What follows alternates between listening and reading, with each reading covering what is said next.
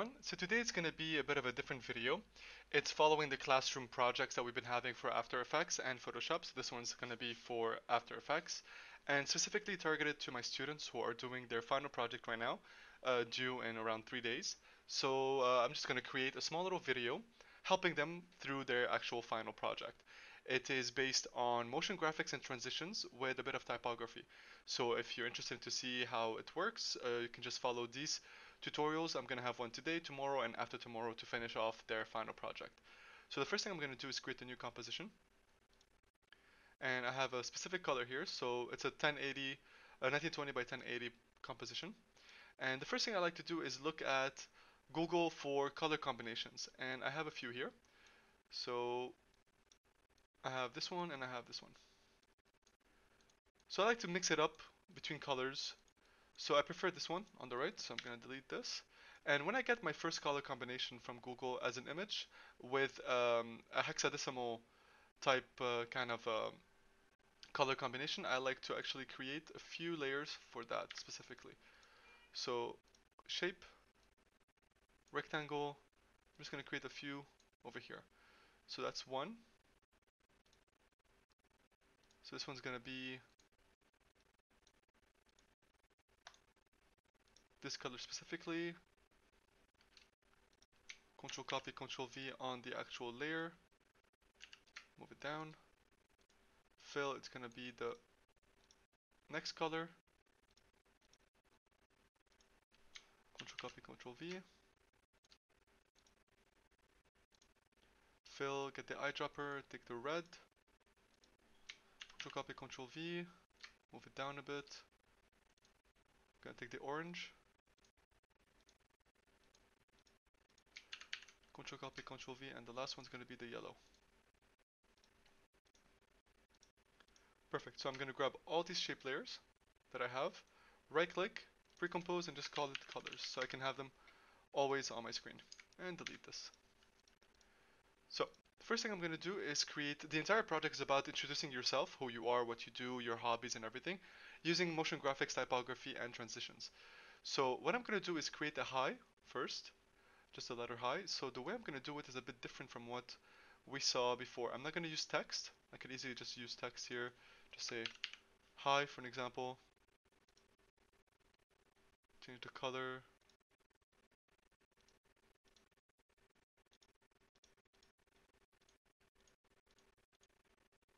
And use this for animation, which I don't feel like doing. I want to do something a little bit more interesting. So what I'm going to do is create normal lines. That's my first one. And I would like to have no fill. So alt click on the fill until you get a no bar. And I'm going to have alt click on the stroke so I can have a bit of stroke here. So let me just... Perfect. And what I'm going to do is just directly animate this.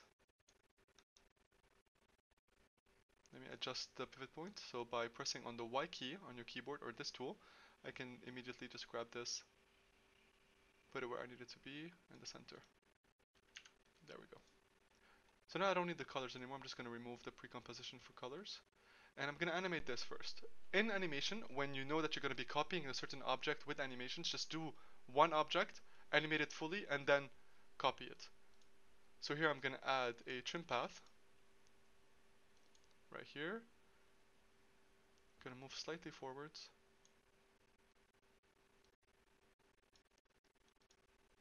Animate the end to 0, move a bit slightly on the timeline, and go to 100. That way you have the first animation, which is this. It's a little bit too fast for my taste, so I'm going to increase the distance between the keyframes a little bit better. So now I can grab this one, Control copy, Control V, move it slightly to the right. Let's see the animation. Great. Next I would like to grab the same one, Control copy, Control V, move it to the center, right here. So I got 3 lines. Great. So what I'm trying to basically build here is the H in the high. So now that I have that, the middle one, when this is animating, I would like to first of all rotate it and then scale it. So I'm going to grab my R key on my keyboard to rotate this. So as this is forming, ends here. Click on the rotation, move slightly forward. I'm gonna bend it towards this side a bit, move a little bit more ahead, and then rotate it to 90 degrees. There we go. And as it's rotating from here, so let's see the animation. Great. As it's animating from there, I'm gonna also scale it. So scale. Click on this little button right here. So first of all, scale. Created a keyframe. Move slightly here, and I wanted to scale down, not uniformly. I removed the link to scale it only on the x-axis, right there. Perfect. So now I have this animation. Good. And now to make everything look smoother, so what I'm going to do is select all of the keyframes, all of the layers, sorry. Press U on your keyboard. One sec, sorry. There we go. Select all these keys and press F9. This is called an easy ease transition. It allows the animation to be a little bit smoother. Great. So now as the H is being completed, I would like to get a small I here and a dot. So we're going to create a new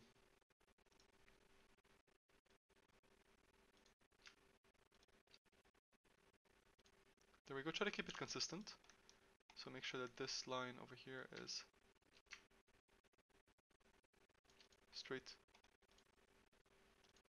The other one. I'm going to make it a little bit thicker in the stroke, just to differentiate between the H and the I. Just like so. I'm also going to grab a new shape, which is going to be a circle, and the lips. Same colors. Drop it there. I would like it to have a fill, but no stroke.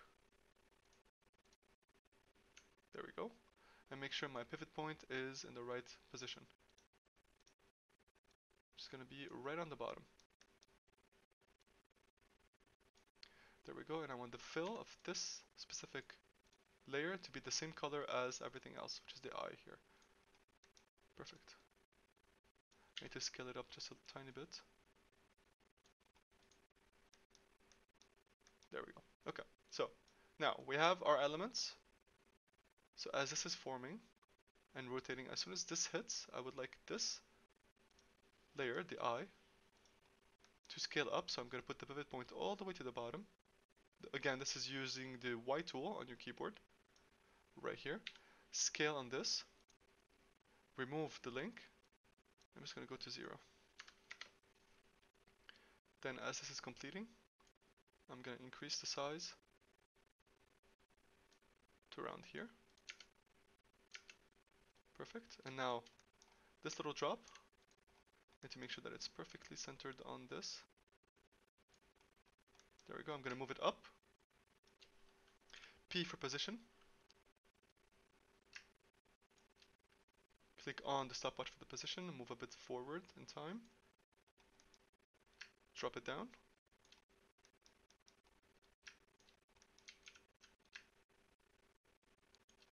Good. Then move a bit forwards and move it back up. And then slightly down. So it creates a bouncing animation. So let's look at it. Good. What I also want to do is add a little bit more flair to it. By flair I mean just a bit more expression. So here, as it's about to touch the actual letter, right here on this keyframe, I'm going to click on the scale, remove the link. As soon as it touches, I'm going to drop it down. Moving back up, I'm going to go back to 174. Perfect. Giving you that little extra bounciness. Grab the keyframes, press F9, and I'm done with my intro. So what we can add here is a little bit more flair around it, animation wise, like some lines, squiggly lines or something. So let's do that. I'm going to create an ellipse.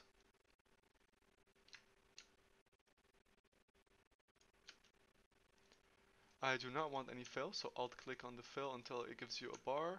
I do want a stroke though.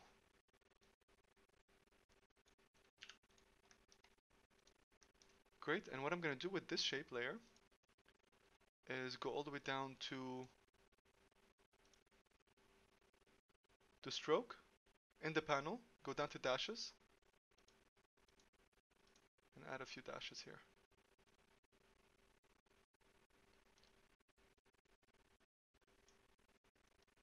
Play around with the settings as you please.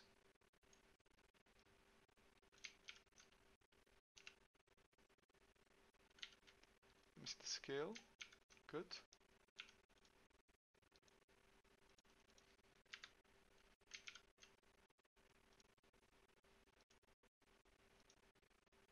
Actually, instead of that, you know what I'm going to do? First of all, I need to move a little bit of the layers. I need them to be a bit more centered.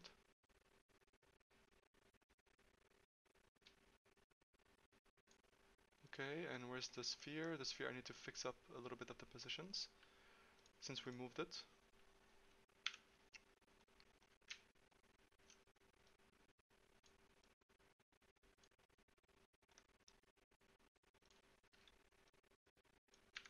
Let me just redo the animation real quick.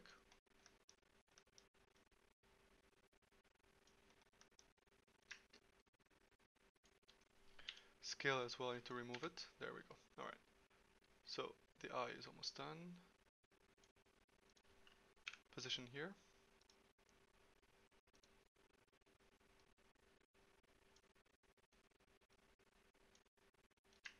Drop it down.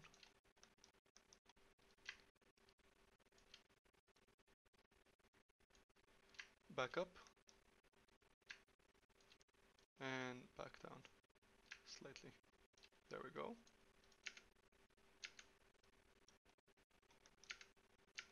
It's dropping very fast.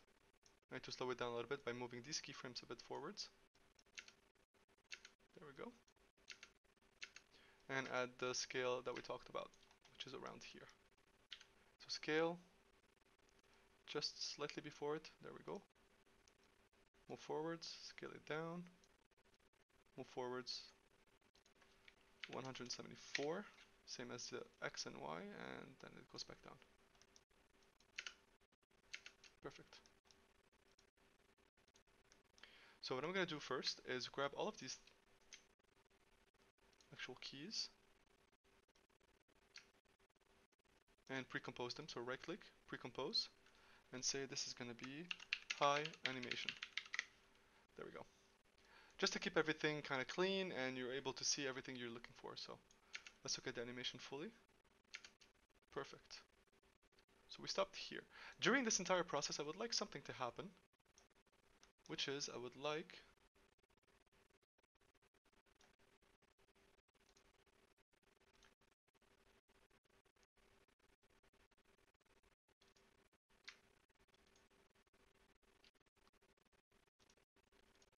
to animate a line.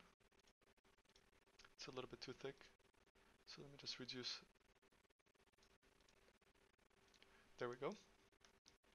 So here I'm going to grab my pivot point tool, place it right here.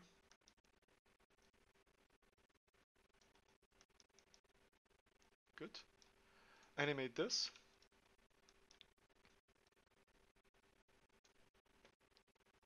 So open it up, add a trim path.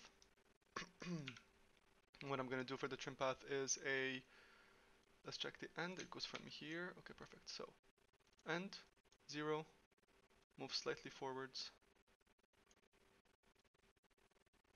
Perfect, then press on the start, move slightly forward, same dimensions, and just click on that one on 100. So you get this little line happening. So we have this line, perfect. What I'm going to do is grab it,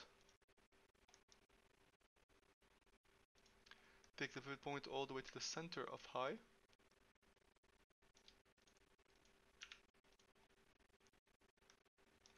Control copy, Control V. This is going to be a small animation with a lot of layers, so just watch out. So I'm going to go 90 degrees first. Control copy, Control V, another 90. So 180. So this has to move a little bit slightly this side. Try to keep it consistent as much as possible. This one needs to be a bit more centered. There we go. Control copy, Control V, rotate.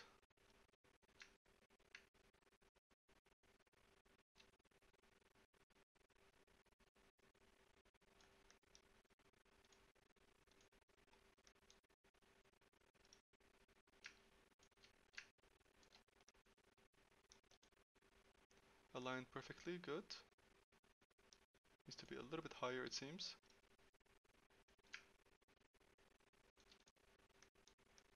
Great, to grab all of them.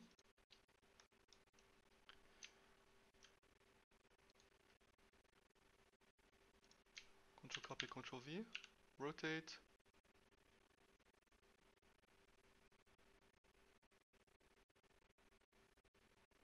Somewhere here. Let's fix up this one.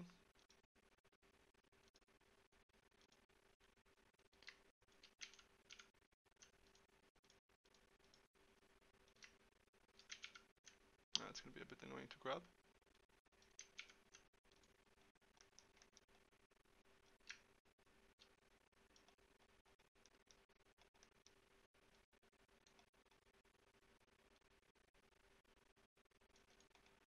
There we go. Grab this one. Same thing, slightly to the right. And up. Great, so now we get this style of animation. And we're done here. So I'm going to grab all of these. Recompose. High. Line effect. Keep everything organized and structured. And name everything. So now we're going to do a small transition to another subject. So transitions, how do they work, guys? You have to think about transitions as an actual thing that comes on the screen that gives you another distraction for more information. So I'm done with the high. I'm going to add a transition to move to something else, another idea.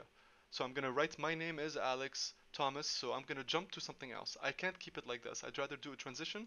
It's a lot easier for me. So what I'm going to do is bring back the colors.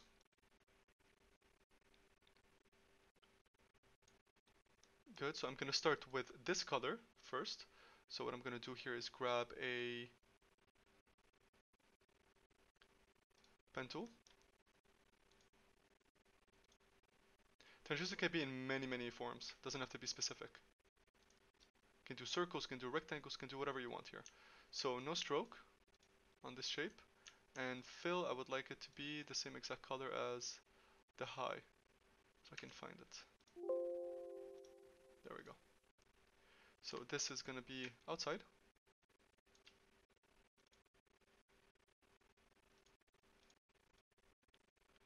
So high, perfect, it's done. This is going to come in. So P for position. Click on the stopwatch. Move forward in time. And completely engulf the entire screen. Perfect. Let's see how fast that is. Too fast, so let's move it slightly forwards. Fantastic. A little bit faster. There we go. So copy this. So I'm over here. Control copy, Control V. This one's going to have the color of... So we went from bright, let's go orange. And I'm going to finish off on this color. Say OK, Control copy, Control V.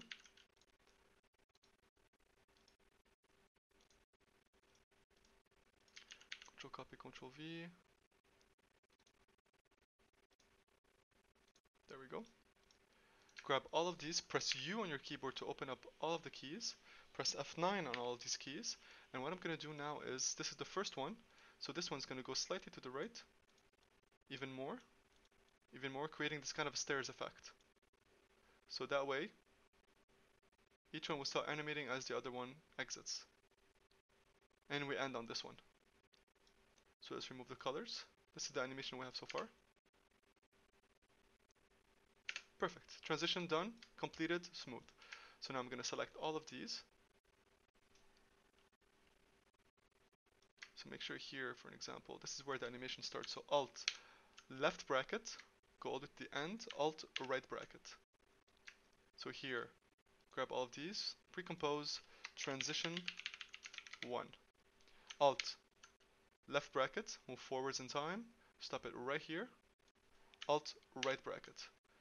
So now all of these are done here. Perfect. So this is my line transition. I can actually even organize this even more. So alt right bracket. And it ends right here. So alt right bracket. Perfect. And ends here. Now if I move forward, it's going to go back to the background, if you notice. So what I have to do here, this is the color we ended on. This is the color of the composition. It's not very good. So what we have to do here is create a new solid with this color that's going to be placed right here. So alt left bracket, and we can continue on from here. That way it hides the background, and that's the point.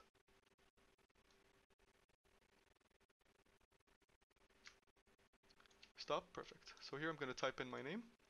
Let's create a normal animation with text now. My name.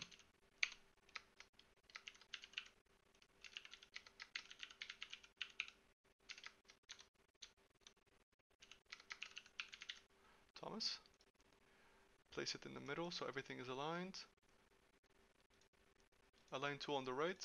Click in the middle, perfect. Now it's centered. So let's see what kind of animation we can put on this. Let's do typography animation, typewriter animation. So we go into effects and presets. Wait for it to load. There we go. Typewriter. Just add that to it. And it automatically animates it on its own. So that's great.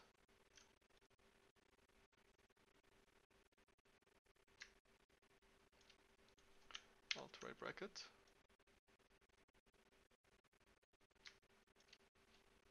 Let's see what kind of animation we can add to this. Animate. What if we put it into 3D? Can I animate something extra?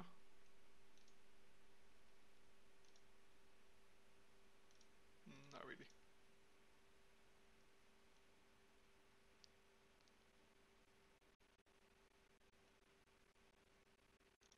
Let's see character offset. No.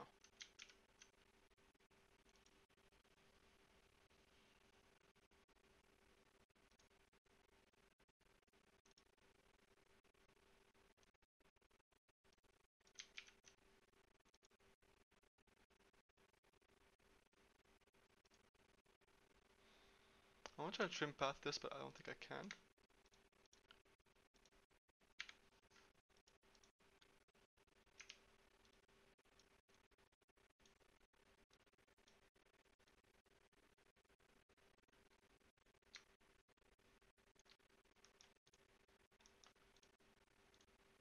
Alright, well we can do this. There we go. I would like to add some effects maybe. So what I'm going to do is just create... actually no. I think we're just going to stop here and continue for tomorrow to finish up the entire animation. This should be okay.